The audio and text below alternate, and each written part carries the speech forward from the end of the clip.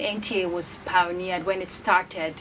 I'm talking about in 1977. Now, there were people who, pioneered that movement, who were part of that great initiative that we're celebrating 40 years and still counting. Well, we have one already seated with us in the studio, one I admire so much, a very passionate, renowned broadcaster, former director admin, former principal from NTA TV College, and he retired as the executive director of programs in NTA. Please make welcome Mallam Bello Sule. Good morning. Good morning. And it's a pleasure to meet you here. It's a pleasure to be here always. Wow, it's just like yesterday, right? Yeah, just like yesterday. Incidentally, I was employed the very year NTA was established 40 years ago, just a couple of months apart.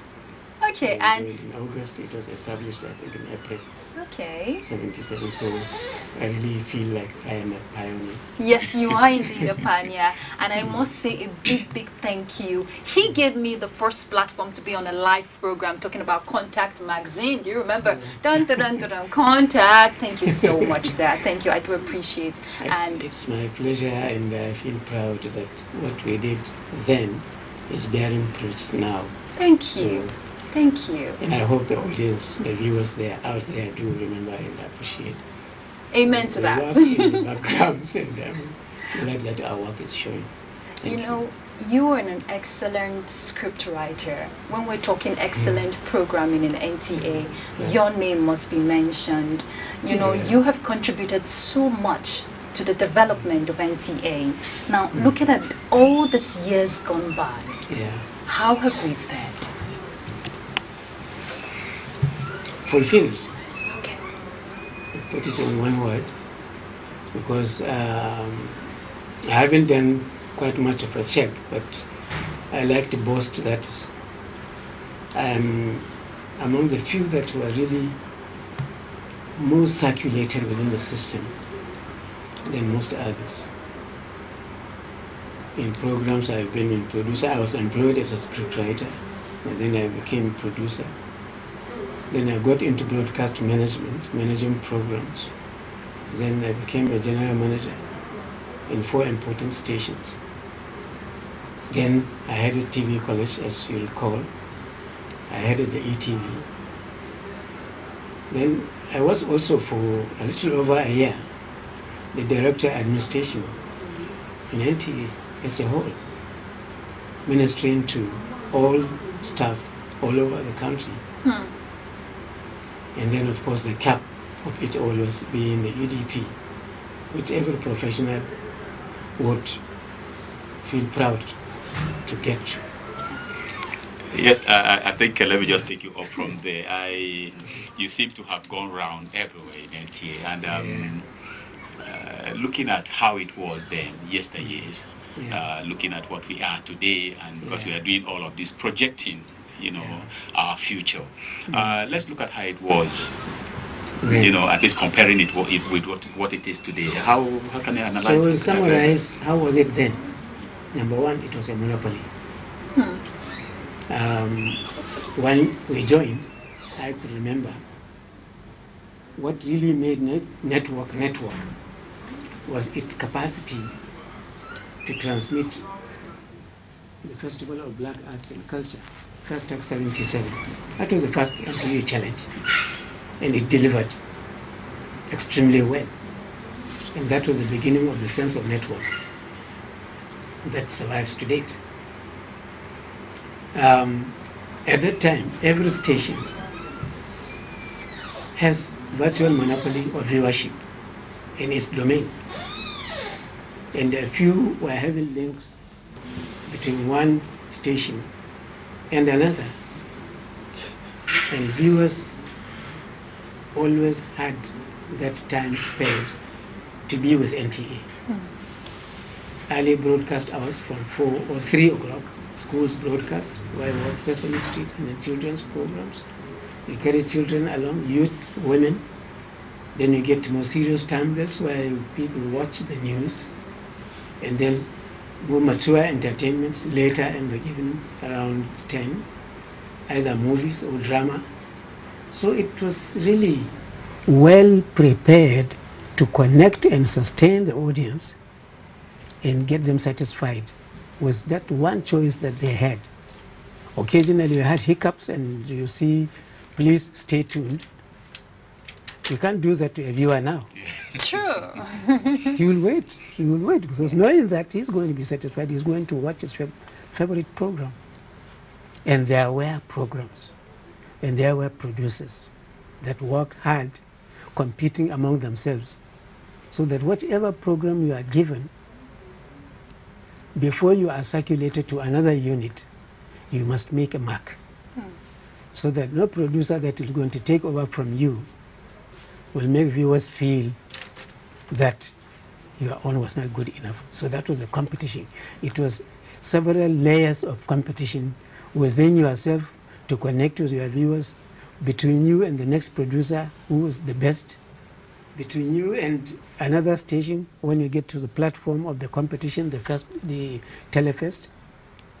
And when you put it all in aggregate, it was the viewer that you are striving to impress, to endear yourself to, and to drive the message that you want the viewer to pick. And I think that is also one of the greatest things that NTA really could be proud of. Yes, it had the monopoly, it was able to deliver correctly. Yes. Now, looking at that monopoly NTA enjoyed, and let's take it to 1992, probably, when the media was completely deregulated. And then we now had all of these offshoots of different media platforms and all of that. Yeah. We no longer enjoy that monopoly now. Yeah. Now with all of the various media houses that exist and all of that, what, as an experienced broadcaster you are, what do you think NTA really needs for us to remain afloat, for us to still have that relevance we used to have before? What do we need to do in this era? Devolve, if you could put it in a word. Because what is happening now is viewers are alienated. Everything is central. Stations must hook up. And the large chunk of the airtime actually is dominated by network. And in network, it is not home-based. Either this program is in partnership, or this is sponsored by so, or this is acquired. Meanwhile, those who could now be challenged to produce and connect to the viewers in accordance with the mandate of the system is almost relegated. I left here more than 5 years ago, and it's sad to note that presently NTA doesn't have its own flagship drama program, for example.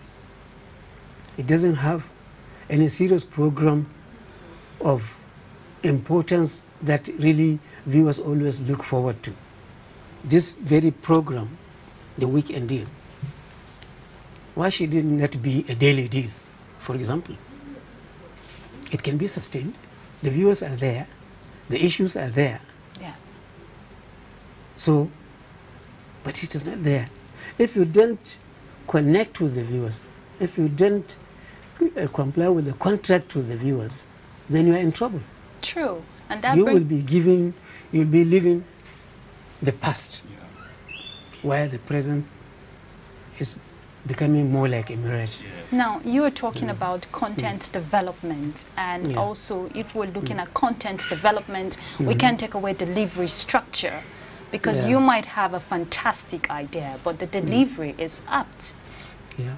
So, in terms of content development now, which areas, should we be looking? Because you're a programs person, and when we're talking excellent programming in NTA, your name must be mentioned. So, in terms of content development, what should we be looking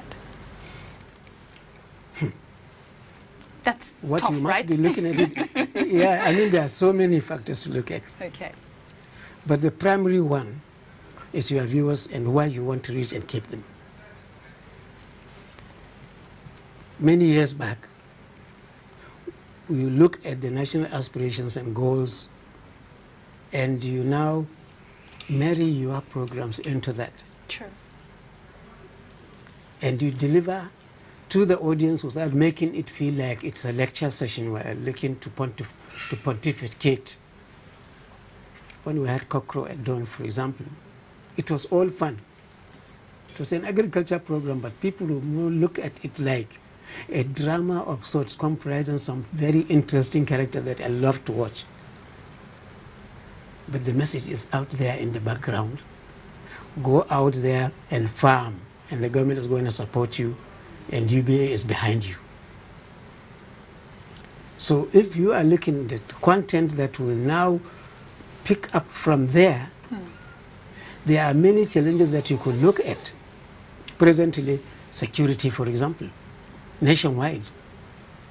You should design content that addresses the insecurity people feel. You should design content that will encourage people to cooperate with enforcement agencies so that the problem could be addressed and dealt with.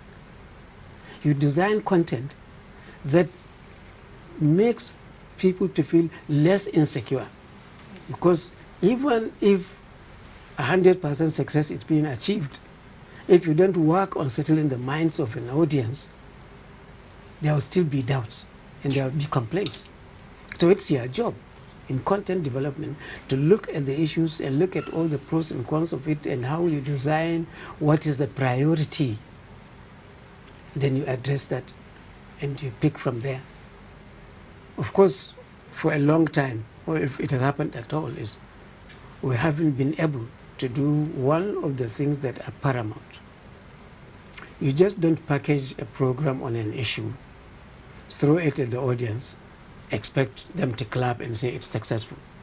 Or somebody comes to tell you it is. So you have to have some kind of feedback mechanism. Sure.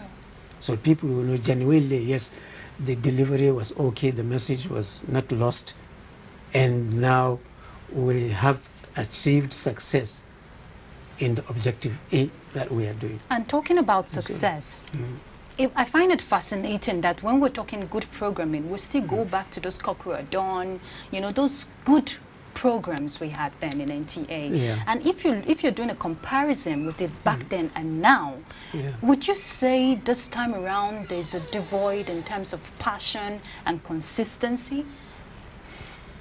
Of course, the passion is there. It is not sparked.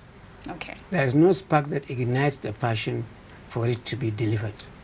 What is the spark needed? Work facilities, the financial support, and the confidence in those who will now do the job. You are here, you are gathering experience as an excellent producer.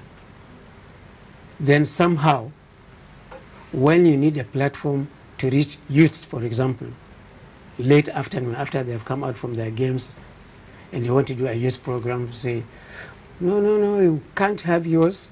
It's a sponsored program. Somebody has brought this. Somebody who doesn't have half of the skill you have, half of the commitment. I don't know what it is that drives the system to an extent that you abandon your own who is capable and go for those who will give you returns financially. I mean, there's something wrong there. So definitely the most important thing is to give the support and the guidance and then do it in accordance with the objective that you have set. What about consistency? The consistency must be there, because if you start something and you start getting the feedback that there's excitement, people like that, there is no way you can just ignore it and go to something else. That is part of your contract with the viewers. You make them happy and then you keep making them happy. But I think I want to delve more on this content thing, because we have been challenged now, specifically because of this this migration to the digital era, which for us, everybody knows that the in thing now is that content is king.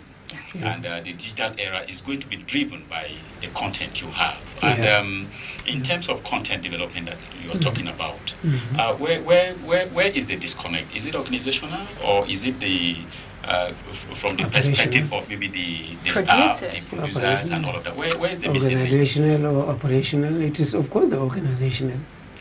It's, of course, the organizational. If you look at the budget, for example, if you look at the lineup, you will find out that there is not much put into content production.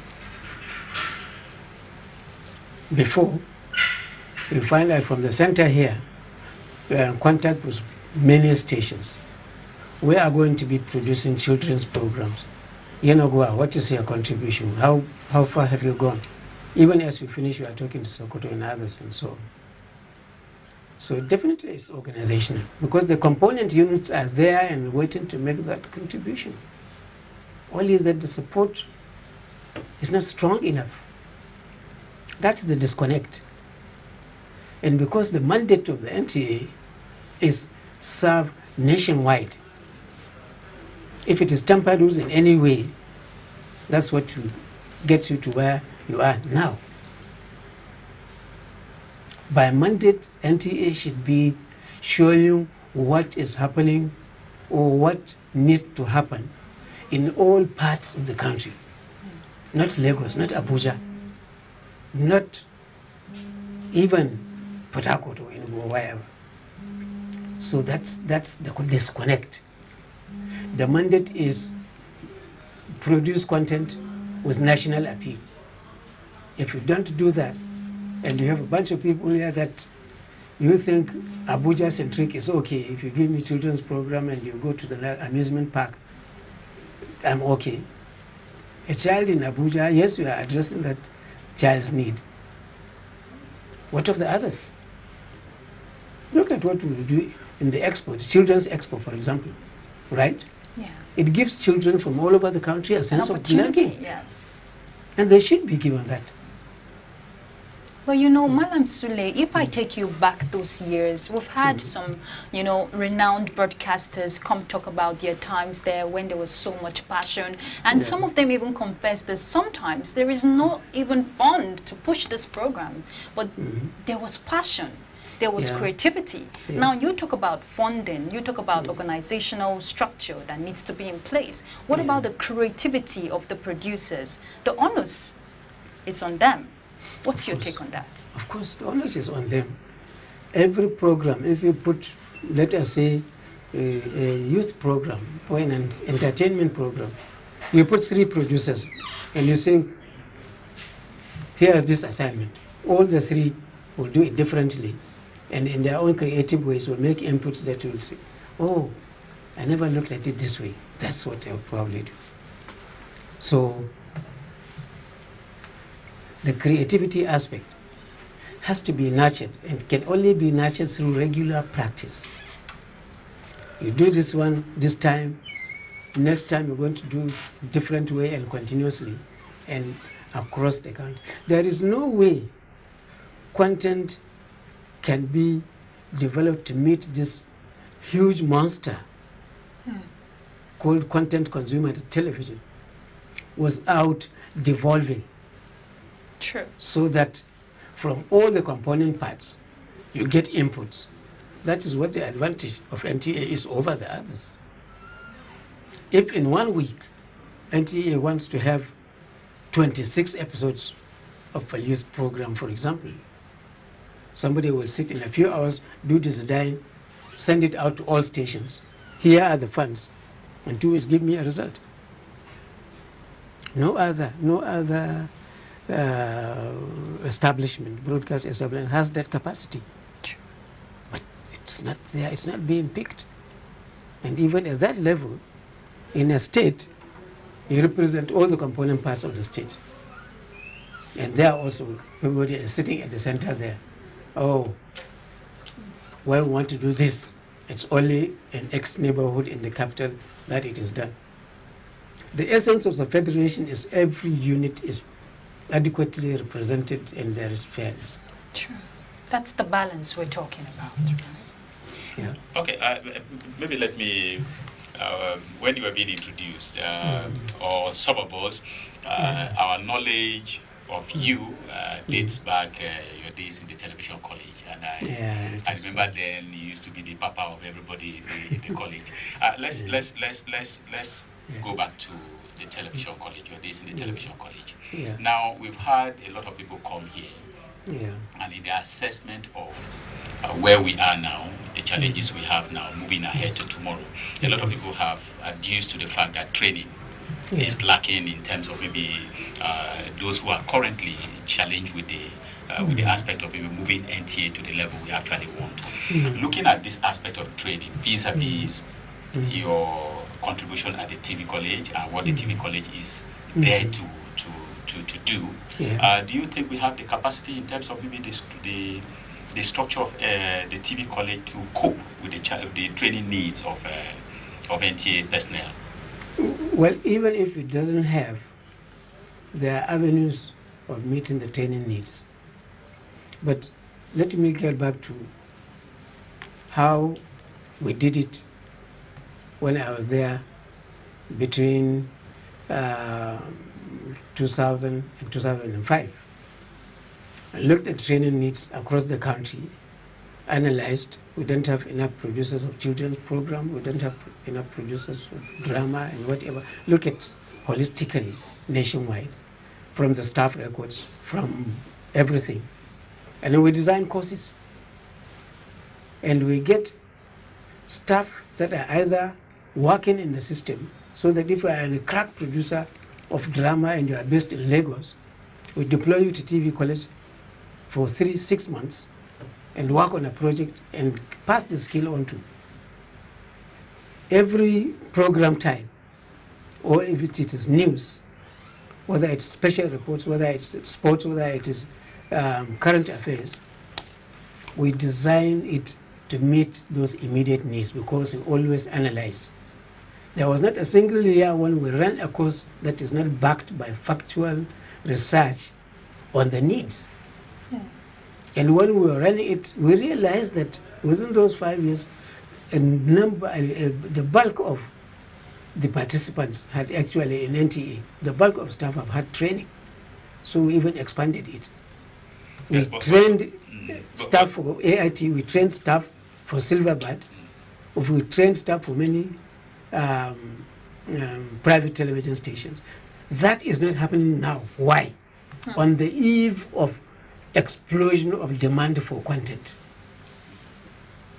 I thought that there should be almost a chain of training in every aspect of productions in anticipation of this bundling and the huge demand for content. But just as a parting word, as we are rounding up now, still looking at the aspect of training and the contribution of the television college in terms of response from perhaps maybe the station sending in participants, sending in staff to be trained there. What is the response like? Is it actually encouraging? Well, at that time, that factor was not even taken into consideration because the budget for training for every station is domiciled in the headquarters. A station brings the return. In our department of programs, we have X producers. X minus 5 of them have had training in drama. And you get this report from many stations. So that will now help you say, okay, now we are going to do live interactive program training. And then the stations that are weak in that, which is now in the majority, we are introducing something new. Everybody brings it because we know what you have on ground. We have a record of those who have come to TV college for training. We wouldn't expect you 2 training courses, you start sending the same people. I can remember we had to be sending people back, some stations like Makurdi. Somebody had come and had exciting training, and then they are sent back. I say, no, go back, utilize what you have been trained for before, and this one is for some other fresh people. But you know, they say... It's a bit technical, a bit academic, but... But you know, Mallam Sule, they say life begins at 40. So it's not too late to just pick up and, you know, get it going in terms of reaching out, in terms of development, and make NTA what it's supposed to be to the nation. What is your vision? What do you see in the next 40, 20 years? What do you see as we round up? Technology is changing, tastes is changing, even the delivery is changing. If care is not taken, NTA, it will be irrelevant. That's a genuine fear. It will not be in the shape it is now because it wouldn't make sense to continue with it like that. That's my take. But as an important institution, it will not go. Okay. But the parameters have to be examined, and then we move with the flow. Now, anybody can produce content and upload it, and you get your viewers. We don't get hooked by where we are now, or where we were 40 years ago when we were famous. We want to be more famous. The potential is there now. Yeah. It is there. Yeah, thank you so much, our own Mallam Bello Sule. And I think what one can just say here is just to cap it with the notion that words of elders are actually words of wisdom. And I think we have learned so much from this conversation with you. And viewers out there, if you were following us, we're talking to one of our own ace broadcasters, a veteran, and somebody you won't mention NTA without mentioning him. And like he said, he came into the system just when NTA was just coming up too. And that's our interview with him this morning. Just like we said, yesteryears, we're equally going, Speaker Box is going to examine something of yesteryears. Let's look at 5 top music of yesteryears. Watch it and enjoy it.